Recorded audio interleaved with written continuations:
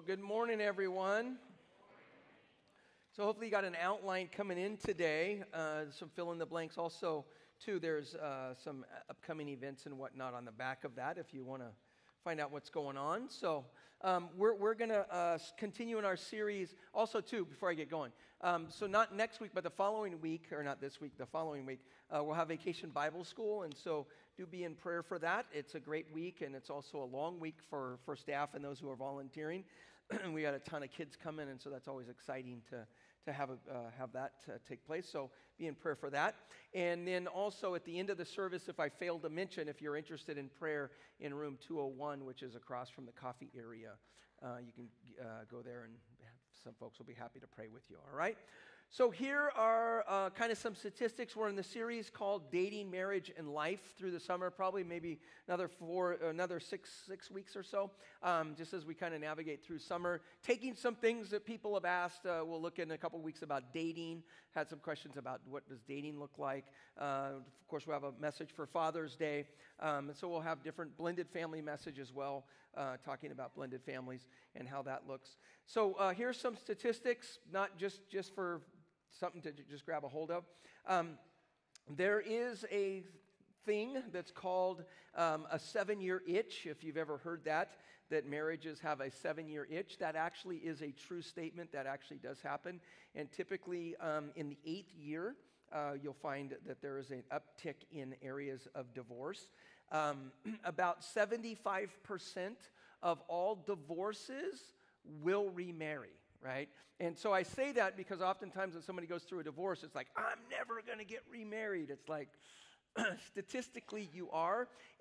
Back when I first started in the ministry, right when the Noah's Ark landed and the bird flew out and found some land and they came back and then I got called into the ministry. It used to be that people, when they were in their 70s, it's like done, time out, we're over with. So it's not uncommon now to see marriages in the 80s, even in the mid-80s. So that's kind of an interesting thing. And you guys all said, wow, for that. So that's good. Thank you. Also, that divorce, according to a 50-year study, 50 years, that's a long time. 50-year study found that divorce is actually bad for your health. It actually shortens your life by 4 years, which is kind of interesting. Had no idea I found that. And then the other thing is that, and I think this statistic is a little old, but that over 1 million children in America are affected by divorce, and roughly 40%, actually I think it's above 50% now, 50% of children are all affected by divorce. So when you look at 100 kids, 50 plus of those children have a parent or parents who've gone through divorce, right? Not saying anything, just laying out the statistics in the world in which we live in and the world in which I pastor a church in, right? So today we're going to talk about some lies that can cause some destruction in marriage. So be careful.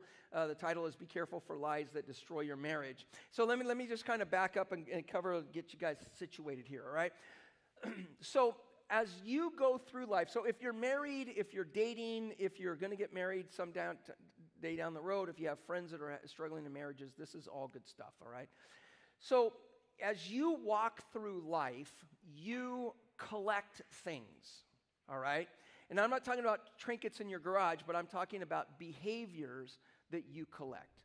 So as you walk through life, you learn from good, bad, or indifferent from your parents what marriage looks like, right? From your in-laws, if you're married, what marriage looks like. From your grandparents, from a friend, from a coworker, from, whoever. And so as you walk through life, you're picking up these traits. Now, some of these traits are wonderful, some of them not so much, and some of them are lies. Now, you don't know that they're a lie, because if you knew they were a lie, you wouldn't be doing them.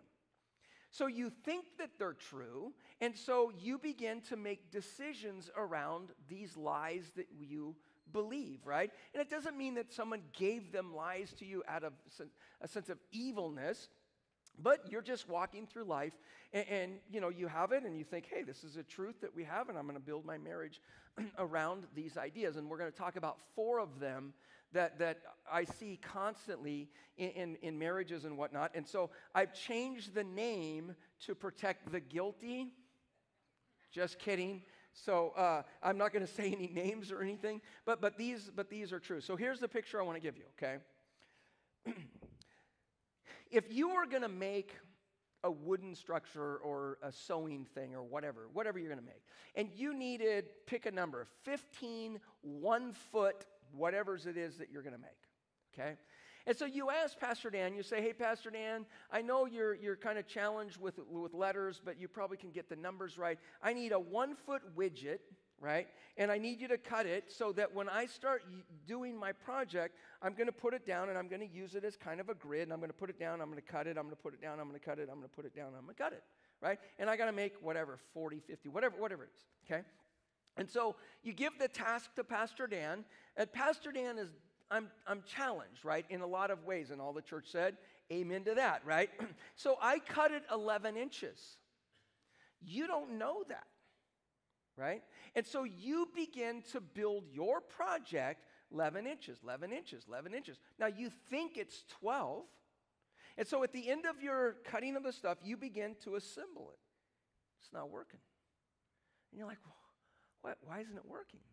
So you get a tape measure and you pull out the tape measure and you go, oh, the guy's dyslexic, he's not very smart, and he can't even tell the difference between 1, 1 and 1, 2 on a tape measure, right? But you have built your whole project around something that is, in this case, it's not an evil lie, it's just a lie. It's not 12 inches. So in marriage, it's the same thing. As we walk through life, we collect these things. And we think, hey, this is true, and so I'm going to build my marriage around whatever it is. And so I want to walk you through a couple of them, 4 of them, that I oftentimes see, and I want to kind of give you a picture of some of the solutions that's involved in it. Now, we're going to have a little fun, because whenever we do a message on this, we got to laugh to keep from crying. Is there an amen to that? So you guys need to participate. If you're not laughing, it gets kind of awkward, okay? And I'll call that out at that time it goes on. So John chapter 8, here's what Jesus says of Satan, okay? And all lies come from him, right? Even if it's not an evil intent, it's still misinformation, right? It's still a lie. And so he says, the devil was a murderer from the beginning, not holding to the truth, for there is no truth in him. When he lies, he speaks his native language, for he is a liar and the father of lies, all right? And so remember that Jesus says that Satan masquerades as an angel of light, right? So he only needs a small percentage of error in order for that to happen. A little yeast spoils the whole batch. Yeast is a picture of sin. And so when we have that little bit of yeast in our life, even if it's like an innocent, we didn't know, we just picked it up from our parents, it still has a devastating effect on the relationship. And then a few verses earlier in John chapter 8, verse 32, Jesus says this, when you know the truth, what will the truth do? The truth will set you free, right? And so the goal is to try to figure out what lies that perhaps we're building our relationship on, or maybe a loved one is building their relationship on, that we can kind of help them, or we can navigate it in our own life, all right? So let's take a look. 4 lies that destroy marriages. And so number 1 in your outline, the first one is that I can change him/her. Okay, is there a hallelujah yet in the house? So here's what it looks like. So Pastor Dan is standing up here, and he's going to officiate the service, and we have 2 beautiful people coming in, all dressed up to the nines. And by the way, they are madly in love, and this thing's going to work forever. Amen, hallelujah, right? And so all of a sudden, they come up here, and we go through our little drill, and we talk about whatever, and I say, do you? Yes, I do, I do, I do. And then they leave, and they instantly begin to think about redoing, not the vows, each other. They're going to make changes. So there's a saying that says this, that men marries a woman in hopes that they won't change. A woman marries a man hoping they will change. Both of them are disappointed. Is there an amen to that? All right. So here's the way it works. So let's have a little fun so we have a little bit of laughter in the house, okay?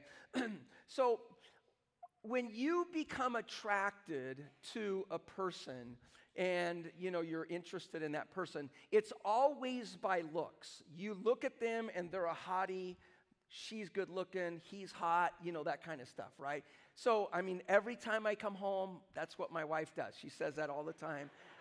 It's terrible. I noticed that she left, so I'm going to play on it. And I tell her, honey, I have feelings, right? I have feelings. You need to speak into my heart, not I'm a piece of meat. Just joking, all right? And if any of you snitch on me, you're out of the church. That's it. You're no longer worthy of hanging out with a screwed up pastor, okay?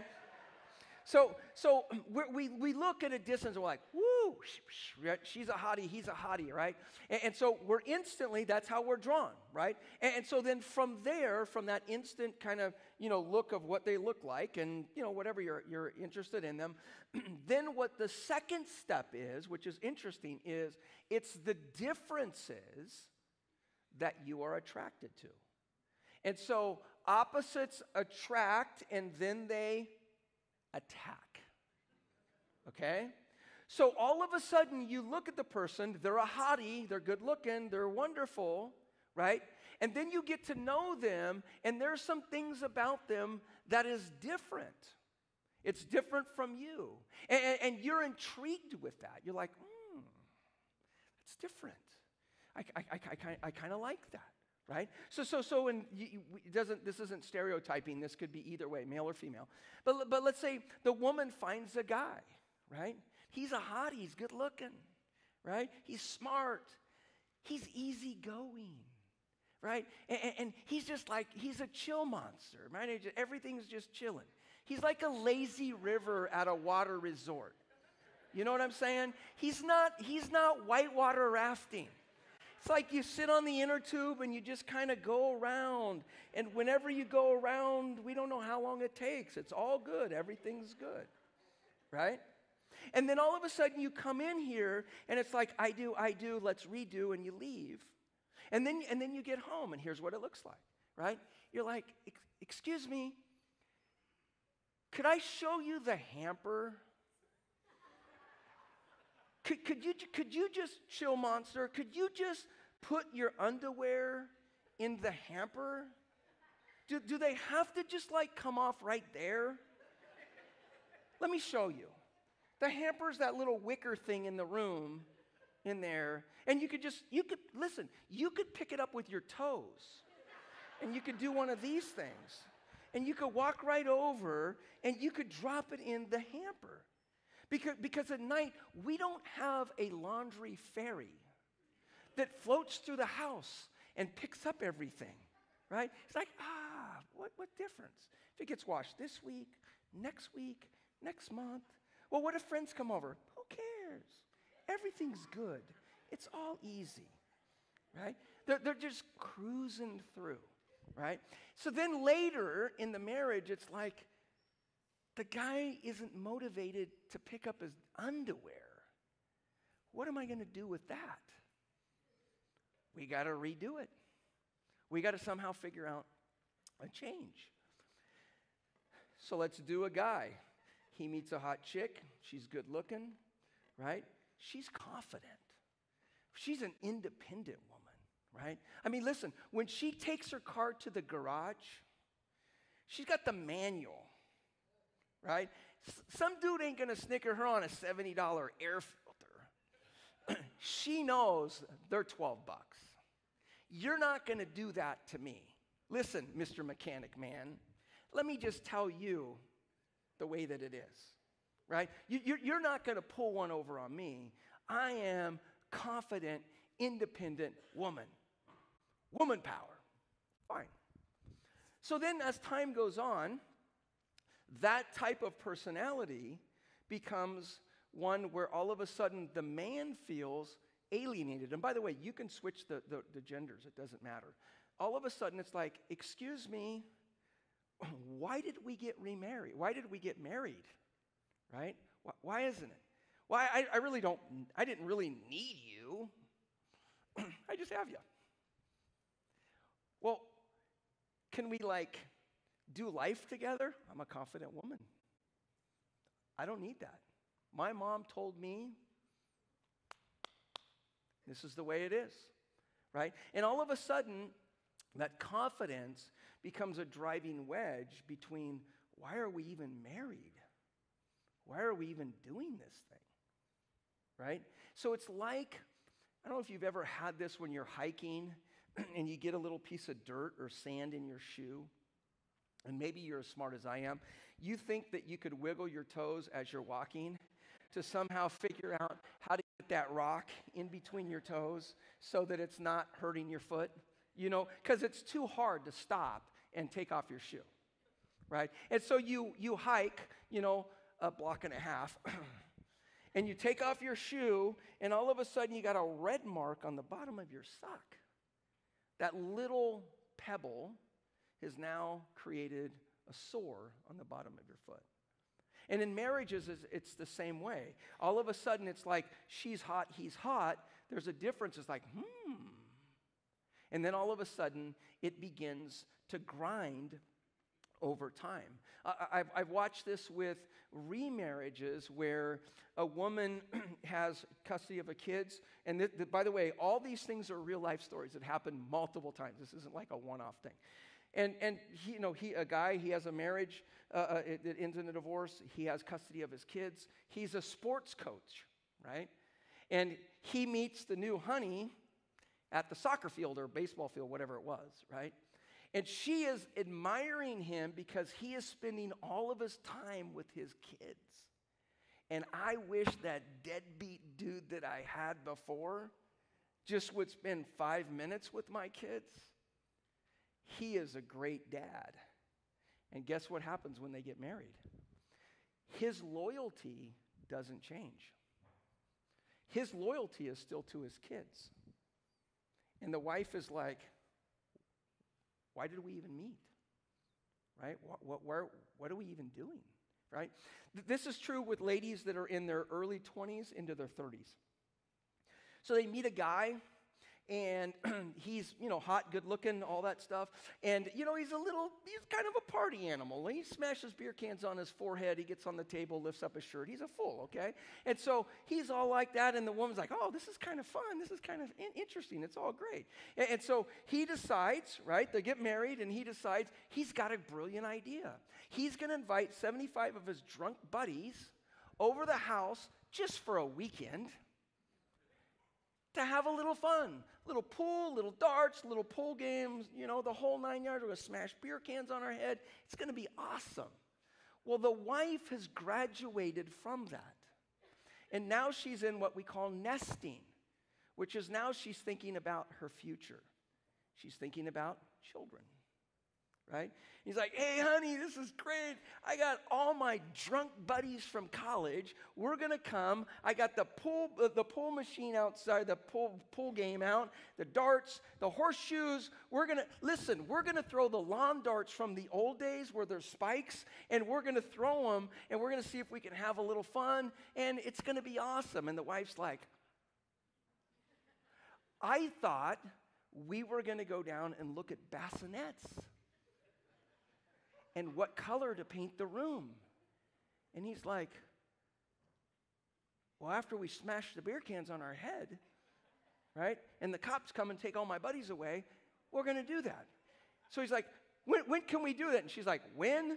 Never, right? So then what she ends up doing, and what we do when we want change, because we know that there's a biblical principle in it, and that is we begin to criticize. Because criticizing changes a person. In fact, there's a Bible verse about that, isn't there?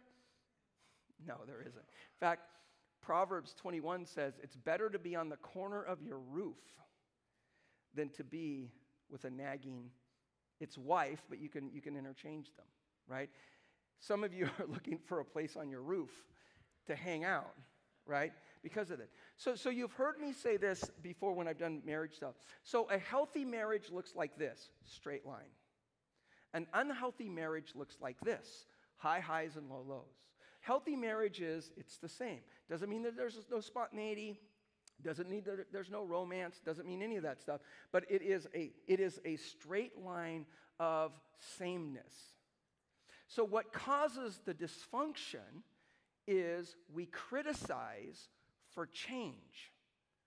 We want change. And so what happens is we think, well, I need to change her, I need to change him, and so I'm going to criticize. So I've said it, he didn't hear it. I said it, she didn't hear it, so I got to turn up the volume.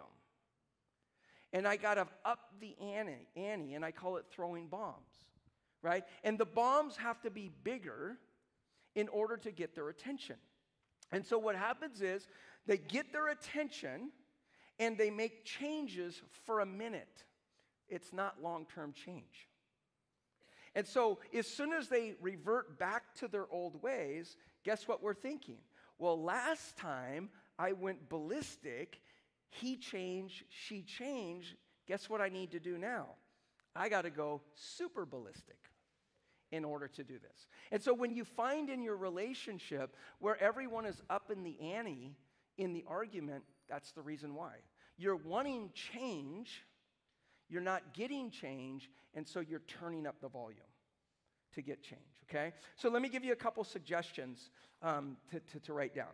So in your outline, when your marriage isn't going the way that you want it to go, first one in your outline, fill in the blank, is how about this? Why don't you pray to God to change them, right? Remember what James says. James says, you have not because you ask not. So oftentimes we don't get the change that's necessary because we're not even asking God to do it. And so in James chapter 5, verse 16, he says this. He says, the prayer of a righteous person, not a proudful person, but a righteous person, is powerful and effective, right? So we want to spiritually position ourselves where we're not prideful, but where we're righteous. And you could jot down on the side, Luke chapter 18, which talks about the persistent widow who keeps going back to the judge for change, right? It's a picture of prayer that we need to continue to pray and continue to seek God in that. Second one in your outline is prayer may or may not change your spouse, but it always changes you, right? It always changes you in your life. And so this is where you can't change them. You already tried, it didn't work, right? So just give up on that. But God can change a heart. And so we're going to begin to pray that God's going to change them. God's going to change us as well. And then I'm going to reinforce it here in your outline. So you're going to pray that God would change you, right? That God would change you. I know, and the pushback is like, well, Pastor Dan, I don't need to change. It's always them. And it's like, I know. So the reality is that there's always truth in both sides of a person's story. Okay?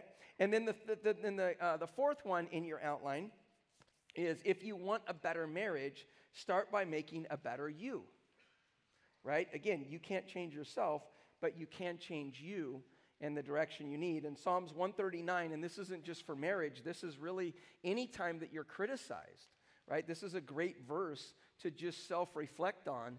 And it says in Psalm 139, verse 23, it says, search me, God, and know my heart. See if there are any offensives in my way, and lead me in the way of everlasting. And it's just a way that we ask God for the Holy Spirit to reveal to us any changes that need to take place. And when we seek God, not to change them because we really want to focus on our heart, but God oftentimes begins to change our attitude. Right? Where maybe we're criticizing and we realize, hey, this isn't working. I got to pray and ask God to change his heart.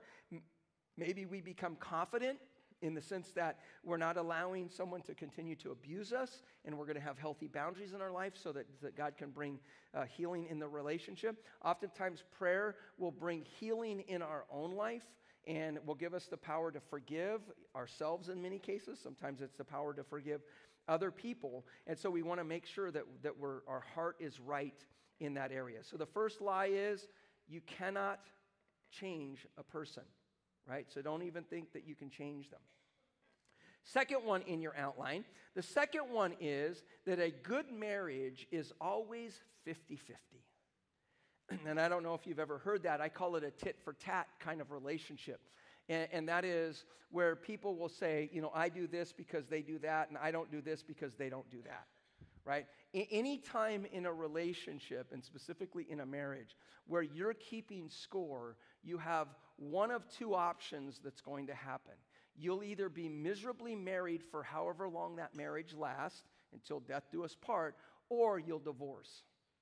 But you're not going to have a healthy marriage if you see this as a scorekeeping formula where we go back and forth, okay? So in your outline is a little formula that we put in there, and it says a half-hearted effort plus a half-hearted commitment equals a wholehearted disappointment. And so when we're living that way and we're keeping score, then we know that we're going to end up losing in the end in the relationship, okay? And so relationships oftentimes will get into this. It's like, well, I'm not going to do that because he's doing that or because she's doing that. At some point, to be very candid with you and honest, somebody has to put on their adult pants and they have to step over the line and say, I'm going to do this because the scripture teaches that there is a full submission, what I call dual submission.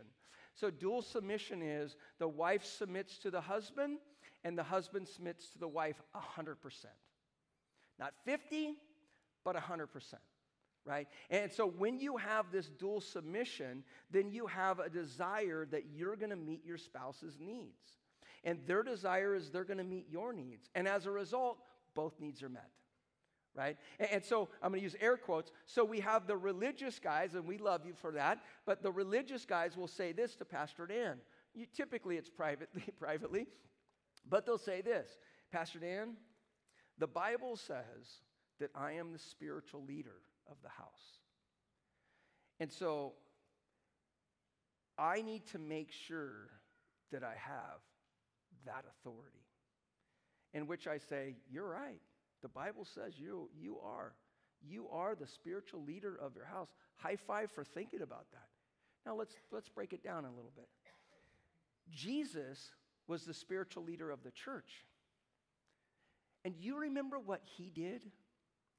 He died for it.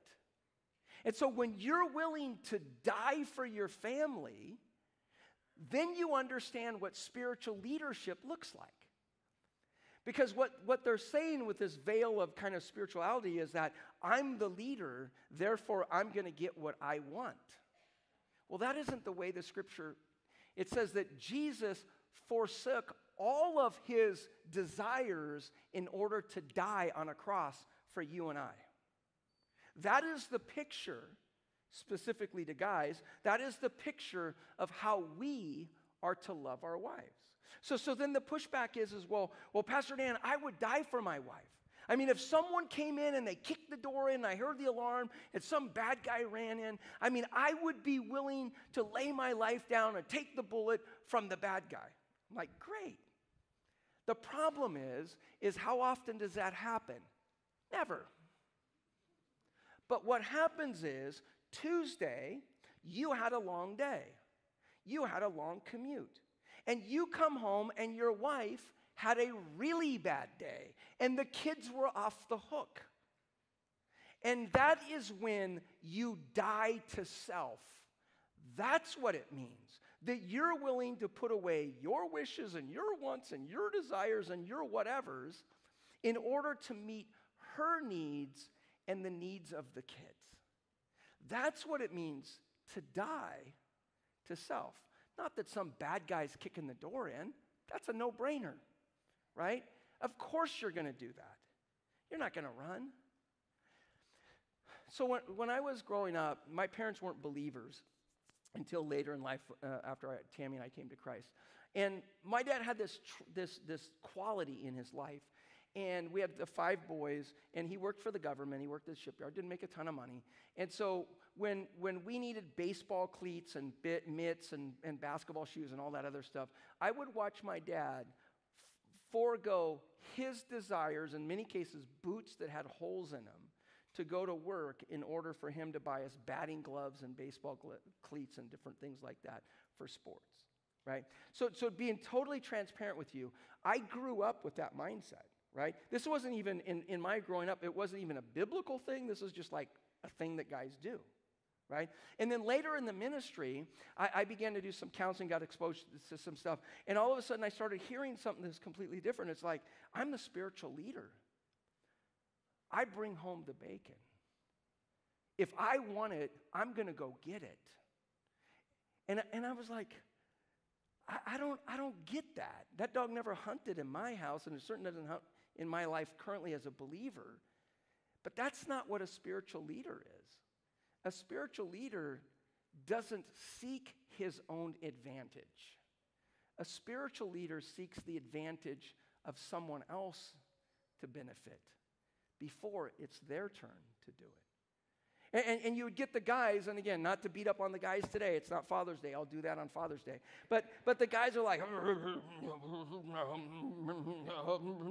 and they're kind of talking under their breath. They're like, excuse me, I need a translator on aisle 4, please. Right? It's like, what is that? Scratch himself in funny places. Right? It's like, I don't get it. Right? So here's what I learned, and I don't need an amen from anybody in the house, but if you're a guy today and you're like, man, I just wish my wife would meet my needs, I'm going to be very candid with you. Die for her and see what happens. And if it doesn't work, then come back to me and tell me that principle isn't true. But my experience with thousands of hours of counseling is that when you get into that tit-for-tat thing, then both people fold their arms and don't move forward with it. And yet great marriages don't happen by accident. They happen on purpose. And so when we have this dual submission, it's who can outserve who. When we have the 50-50 split, then it becomes a business transaction. If you do, I'll do, and if you don't, I won't. Right? And it is not a winner chicken dinner in that type of situation. Right? So here's a couple questions for you. So 2 questions for you. I think are pretty powerful. And the first one in your outline is, what would happen if both of you gave 100%? What would happen? Right? And in many cases, it's way better than what you're currently doing.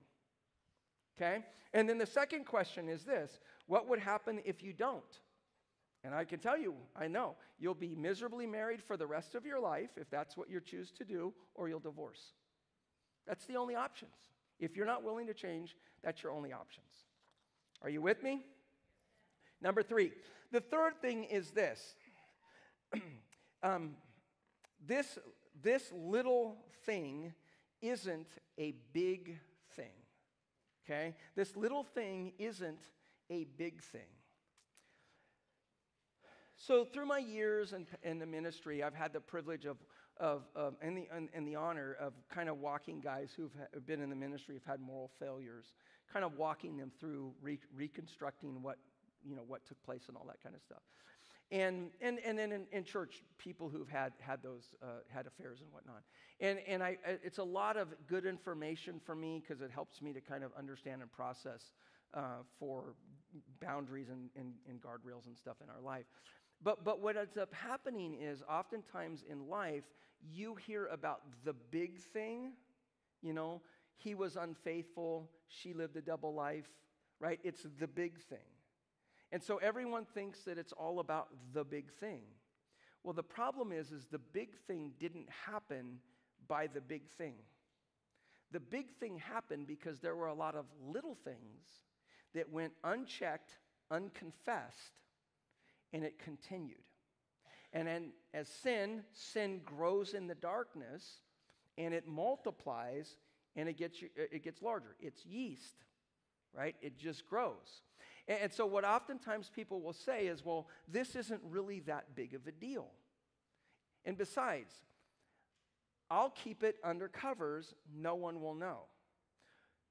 So there's a proverb that says that your sins will not go undisclosed, right? I've seen that happen in ways that are actually miraculous. And so God is going to expose for the protection of the other person. And he's going to bring light to it. And so when you begin to live your life and you think, oh, it's no big deal, it's just going to go, it's not that big of a deal, and we just kind of push it away, it's going to grow. So if you take like a person who's had an affair, all right, they're not at the grocery store one day in the cereal aisle, and look over and there's a hot chick or a hot dude, and they look over and go, hey, Lucky Charms, hey, you want to get lucky tonight? You want to go to a hotel room? Doesn't happen, right? That's not the way it works. But what works is that they begin to think, you know what, my needs aren't being met. You know what, he's not, she's not, right? And then you start thinking, but when I talk to him and when I talk to her, man, it's so wonderful. I mean, I just feel so close. I just have like this emotional connection to it, right? Now, the conversation could be totally appropriate. But all of a sudden, it's these little things, that lead to the big explosion. So in our spiritual journey, we're not to manage our sin. We are to confess it, right? And so confession isn't, Lord, forgive me today for this. I'm going to do it tomorrow. But Lord, forgive me for now so I feel good about myself. That's just playing a game with God. Confession means to turn from it, to flee from it, to go in a complete different direction. So when we have these little secrets, it can be something like this. Again, these are all true stories. It's like, you know what? I feel I have a low self-esteem about myself, and isn't Amazon great? I mean, I get on 2 days later, it's on my porch. It's only $15. I mean, no one's going to know. $15. I mean, can't even get a burger for $15 anymore, right? It's $30. Well, no one's going to know. He doesn't even look at the credit cards, right? She doesn't look at the bank statement. She doesn't know what's that. It's $45. Then all of a sudden, it's $4,500 in credit card debt. How did we get there? Well, we didn't get there because we bought a $4,500 item. We got there because we bought a 15 and a 30 and a 45 and a 50. And we didn't say anything. Because no one's going to know. Right? And now all of a sudden, it's a thing, isn't it? It's a problem. And it's a secret addiction. No one knows. I mean, I still go to work. Right? It's not a problem. Besides, I hide it in my cupboard in the garage behind the paint can. She doesn't even know where the paint's at.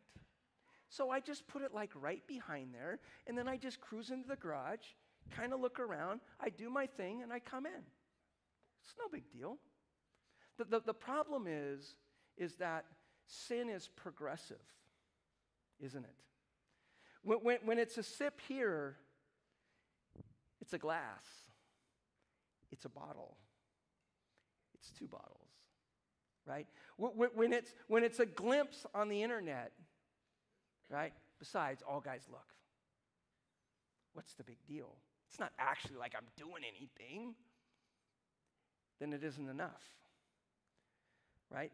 Because sin is appealing. Because if it was not appealing, we wouldn't do it, right? I mean, I joked about the dentist the other day. If you have a root canal without any numbing, you're not going to sign up for it. Like if the doctor comes in and he goes, hey man, you got to get 2 molars in the back, 2 root canals. Problem is I don't have anything to numb your mouth. You game? You're like, no, get the stuff and I'll come in, right? So sin always looks appealing. It's not like someone just slugged you in the face because you wouldn't do it. So sin always looks inviting, but it's progressive. And it will continue to grow and continue to grow. And then we come back and we rationalize and we justify. Everyone does it. What's the big deal? Even we put it under spiritual air quotes. It's like, I wonder, remember so-and-so from high school? It was like 10th grade. I remember going, oh, she had such cute hair. That's so nice. I'm going to get on Facebook. I'm going to see what she's doing. Besides, I need to know what she's doing so I could pray for her. By the way, I went to high school with my wife, okay? So oh, she's single. Oh, look, she hasn't changed. Oh, she's so cute. I remember 10th grade when I was 27. I was old for my age, right? Right? Who's going to know? And this is how it starts. It starts out as a little thing, and then it ends up a big thing. And when the big thing happens, it's when everyone hears, but the reality is it was a bunch of little steps that took us to there. Amen? Number 4 in your outline, and we'll wrap up here.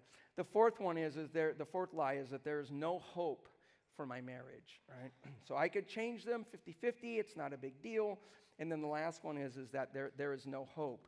And I just firmly believe that when two people, regardless of the hurt, regardless of the betrayal, regardless of whatever has taken place, when two people are committed to Christ and committed to each other, God can bring restoration.